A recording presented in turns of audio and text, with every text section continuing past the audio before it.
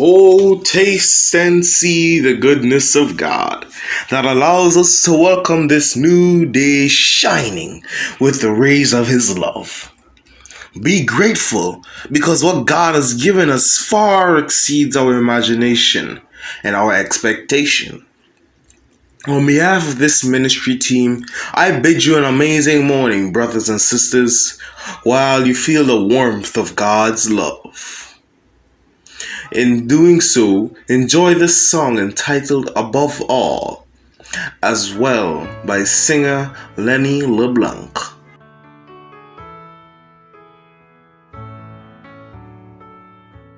Above all powers, above all kings, above all nature and all created things,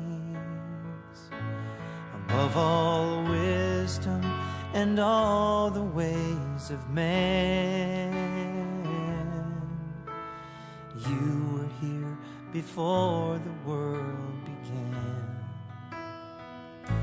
Above all kingdoms, above all thrones, above all wonders the world has ever known, above all wealth and treasures of the earth, there's no way to measure what you're worth.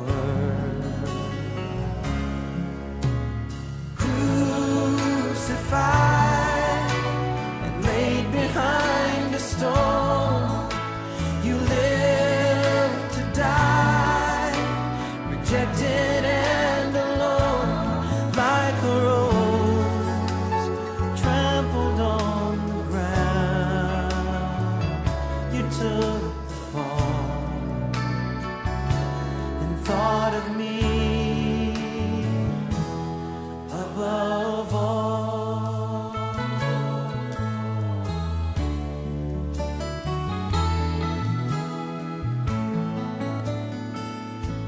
Above all powers, above all kings, above all nature and all created things, above all wisdom and all the ways of man, you were here before the world began. Above all kingdoms, above all thrones, above all wonders the world has ever known, above all wealth and treasures of the earth, there's no way to measure what you're worth.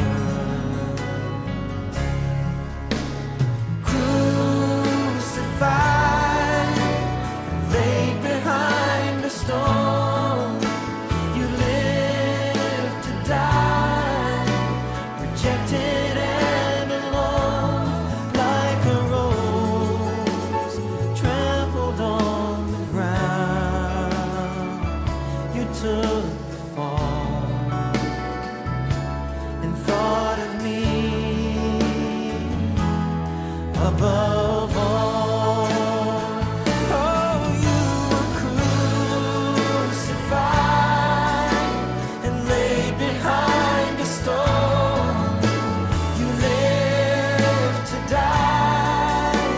Rejected and alone, like a rose trampled on the ground.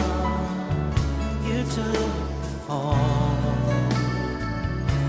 and thought of me above all, like a rose trampled on the ground. You took the fall and thought of me above all.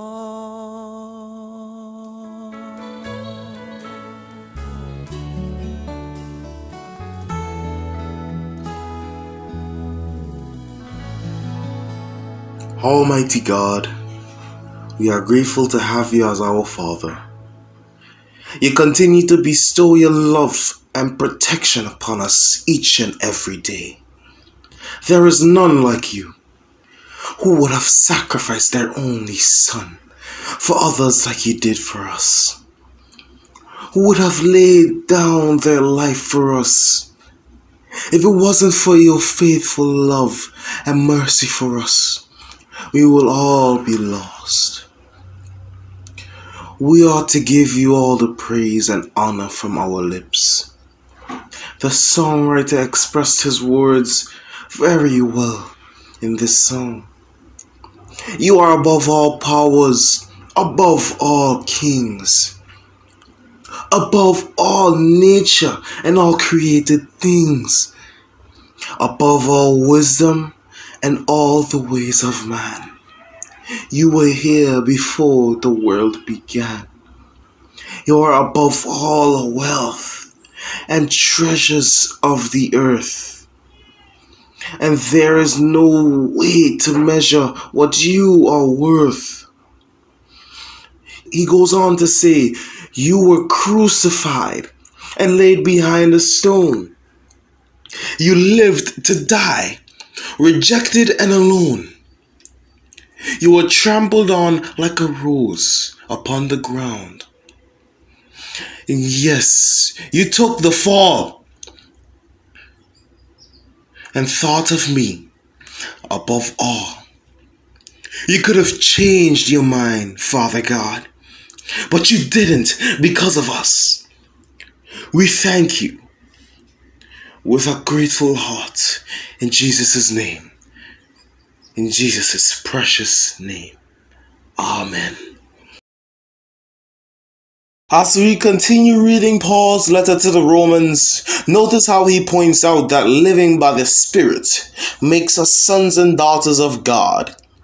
Then compares suffering that we face in this life with the glory that will be revealed in us. In verse 18, he entreats us to wait patiently and to trust that the Spirit intercedes for us when we don't know what to pray. Now kindly pay attention to the Epistle of Romans chapter 8, verse 1 to 39, which will be read by Sister Denise Duzong.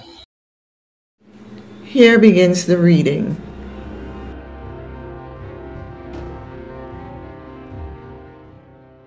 There is therefore now no condemnation for those who are in Christ Jesus. For the law of the Spirit of life in Christ Jesus has set you free from the law of sin and of death. For God has done what the law, weakened by the flesh, could not do, by sending his own Son in the likeness of sinful flesh, and to deal with sin, he condemned sin in the flesh, so that the just requirement of the law might be fulfilled in us, who walk not according to the flesh, but according to the Spirit. For those who live according to the flesh set their minds on the things of the flesh, but those who live according to the Spirit set their minds on the things of the Spirit. To set the mind on the flesh is death, but to set the mind on the Spirit is life and peace. For this reason, the mind that is set on the flesh is hostile to God. It does not submit to God's law. Indeed, it cannot, and those who are in the flesh cannot please God. But you are not in the flesh, you are in the Spirit, since the Spirit of God dwells in you. Anyone who does not have the Spirit of Christ does not belong to him. But if Christ is in you, though the body is dead because of sin, the Spirit is life because of righteousness.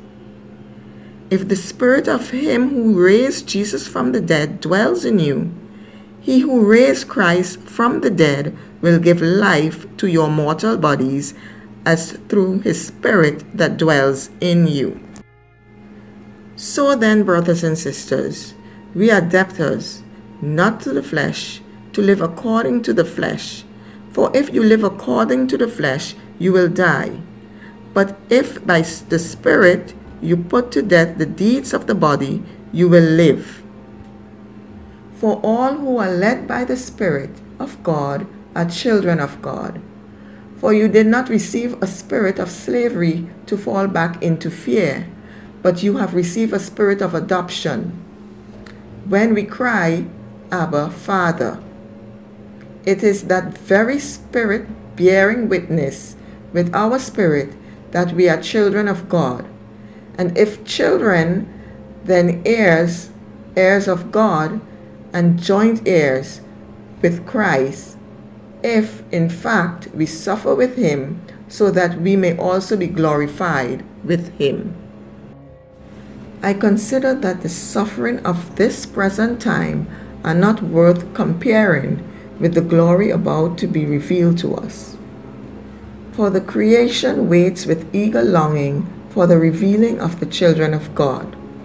For the creation was subjected to fertility, not of its own will, but by the will of the one who subjected it, in hope that the creation itself will be set free from its bondage to decay and will obtain the freedom of the glory of the children of God.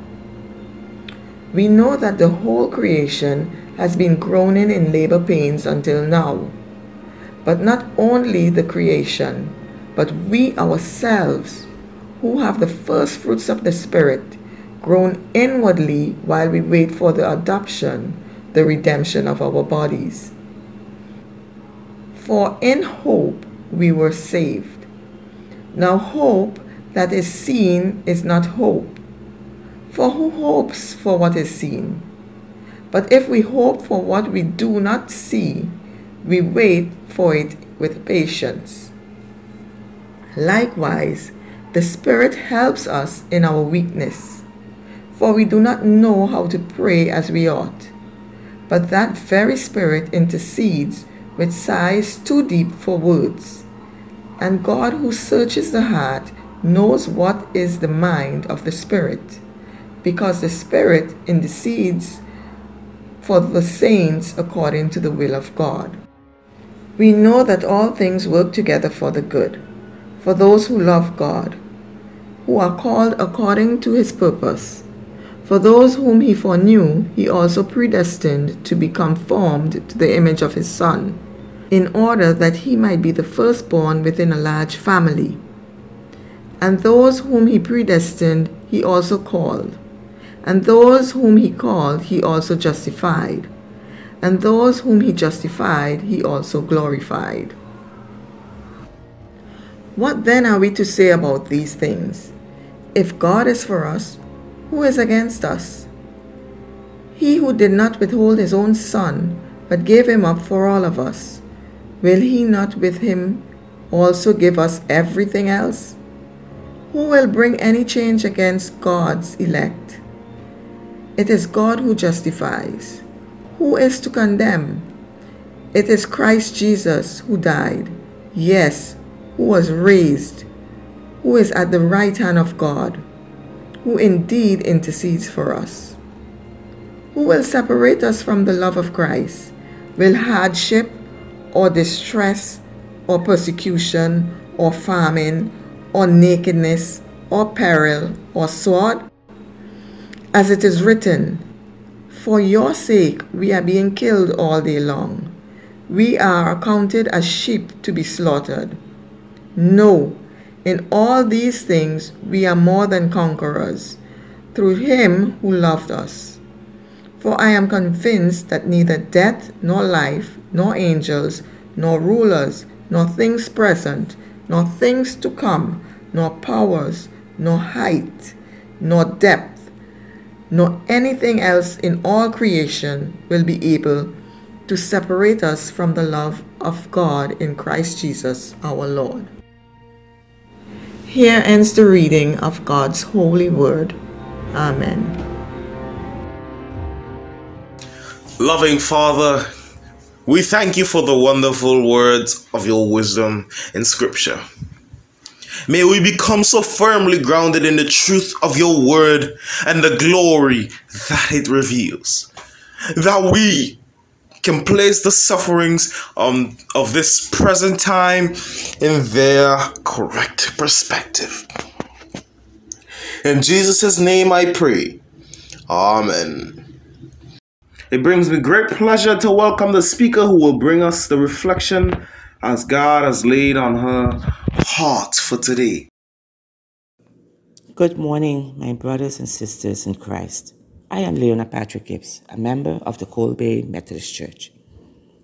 My meditation today is focused on verses 28 and 37 of Romans chapter 8, and the theme, We Are More Than Conquerors, the test of timing.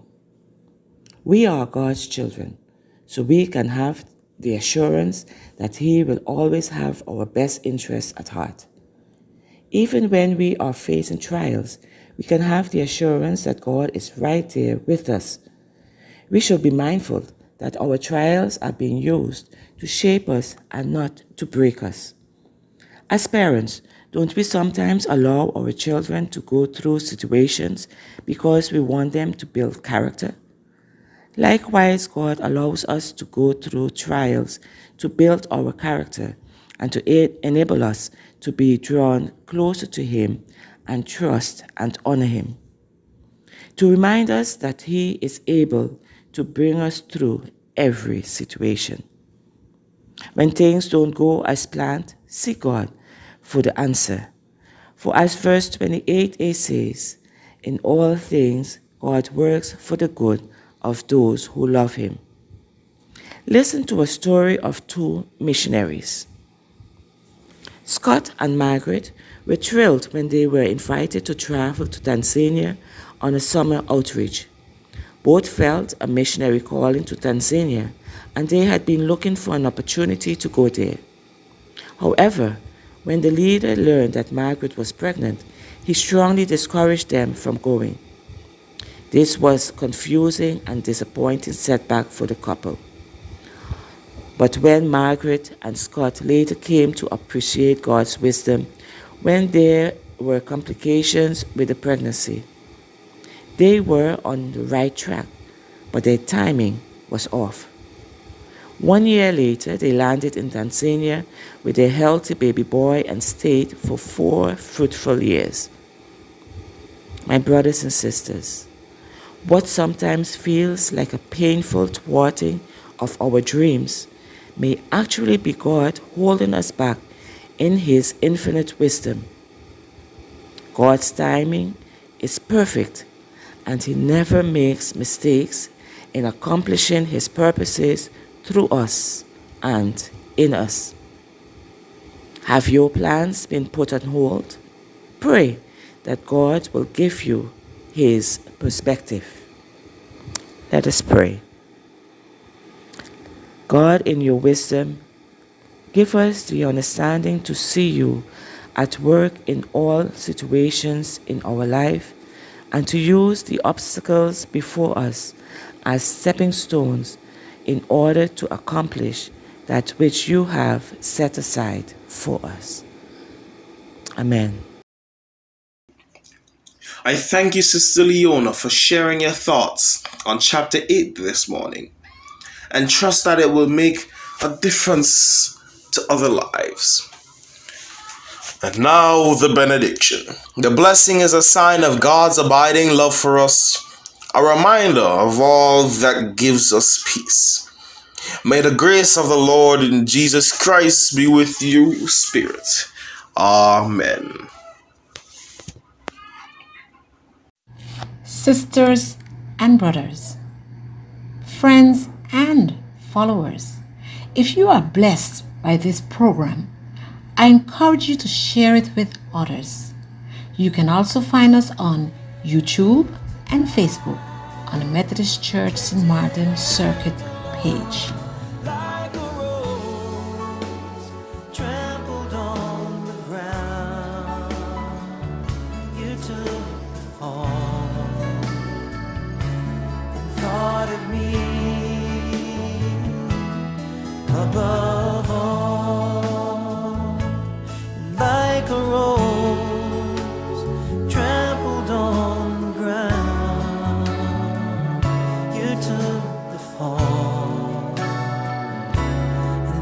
part of me